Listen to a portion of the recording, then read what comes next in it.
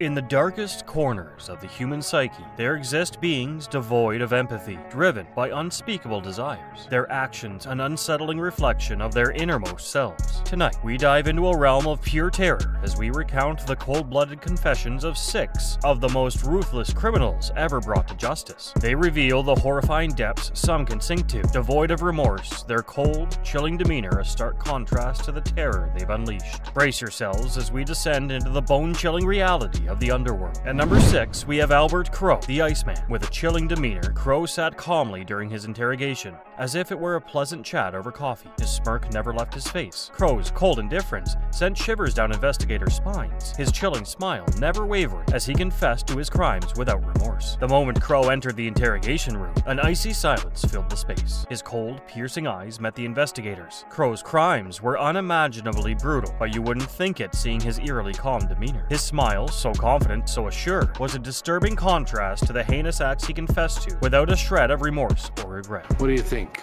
about me? Anything good, bad, or indifferent? Yeah, some of each. Number 5 brings us to a new level of chilling indifference. Victoria Maloney, a ruthless assassin. As the interrogation began, Victoria's chilling laughter filled the room, echoing in the minds of the investigators. How did she react when she was cornered? With every question fired at her, Maloney laughed, her unsettling amusement growing louder with each moment. She revealed her heinous deeds as if they were mere anecdotes from her daily life. Upon the investigators' return, Victoria Maloney stood at the center of the room, her laughter a chilling, haunting melody that echoed off the cold steel walls. Her reputation as a ruthless assassin was well known, but no one was prepared for the level of unsettling delight she took in recounting her assassinations. As if telling a casual dinner party anecdote, she recalled the details with such a lack of empathy that the investigators were left speechless and disturbed. Meet our number 4, Andrew Silent Death Matthews, a name that matched his terrifying deeds. Matthews answered each question with an eerie silence, and when he finally spoke, in stark contrast, Andrew Matthews carried an aura of silence. He became known as Silent Death, and it was not hard to see why. As he entered the room, his unnerving quietness drowned out all other sounds. His intimidating silence hung heavy in the room, punctuated only by the brief, chilling responses to the investigators' questions. He revealed the terrifying extent of his crimes in a bone-chillingly calm and collected manner, as if he was recounting a mundane grocery list rather than his dreadful deeds. Number 3 is where we meet Raymond Razor Clark, a man who earned his nickname for his preference for razor-sharp blades. Stay with us to unravel the chilling interrogation that has left even the most hardened investigators trembling. The moment Clark entered the interrogation room,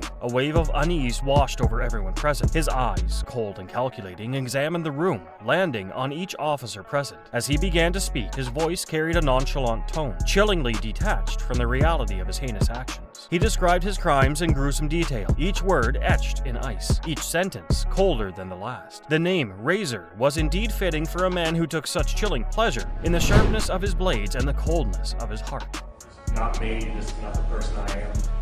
I'm still not really sure what had happened, but I just know that this wasn't me, and I deeply apologize. At number 2, we introduce you to the terror that is Helena Widowmaker Atkins. This criminal mastermind sent shockwaves through the underworld, orchestrating a series of ruthless assassinations that earned her the chilling moniker Widowmaker. Her victims? Powerful men who mysteriously lost their lives, leaving behind grieving widows. How did the Widowmaker handle the pressure of interrogation, you ask? The chilling details are about to be unveiled. The moment Helena Atkins walked into the interrogation room, a palpable sense of unease filled the space. She sat with a chilling grace, her eyes cold, devoid of emotion, displaying a sense of calm that belied her vicious reputation. As the interrogators fired questions at her, she responded in a tone so nonchalant, it was as if she were discussing a mundane household chore, not the string of brutal assassinations that left a trail of grieving widows in her wake. She took an unsettling delight in recounting her meticulously planned operations, each chilling detail revealing the depths of her ruthlessness and her complete lack of remorse. The Widowmaker's terrifyingly calm demeanor, even when cornered, sent shivers down the spine of the most seasoned investigators, leaving a chilling imprint on those who dared to cross paths with her. The countdown ends here, at the door of our number 1 most ruthless criminal, Samuel the Puppeteer Gilbert. His interrogation left even the most stoic investigators with a chill running down their spine. The Puppeteer was known for his psychological manipulation, but what happens when he's the one cornered in the interrogation room? Samuel the Puppeteer Gilbert, the mastermind behind a chain of horrifyingly orchestrated crimes,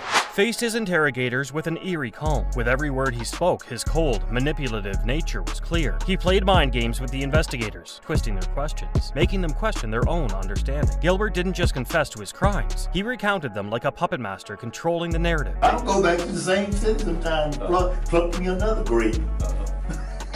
I said, how many grapes y'all got on the vine here? Sure, that one, right? There's a good one, yeah. Yeah, good one. This deeply psychological and chilling interrogation reminds us of the darkest corners of the human psyche and the terrifying manifestations of its power. As we leave the shadowy depths of these interrogation rooms, we carry with us the chilling echoes of ruthless confessions. 6 criminals, each embodying a terrifying aspect of human nature devoid of empathy, and their cold-blooded demeanor that has left even the most seasoned investigators unnerved. Tonight, we stared into the abyss of their souls, a place where remorse does not exist, and every chilling word, every horrifying confession, is a stark reminder of the monstrous capacities hidden in the darkest corners of the human psyche. As we retreat into the safety of our lives, remember, darkness lurks in the most unexpected places. Stay vigilant, stay safe, and hold tight to the light.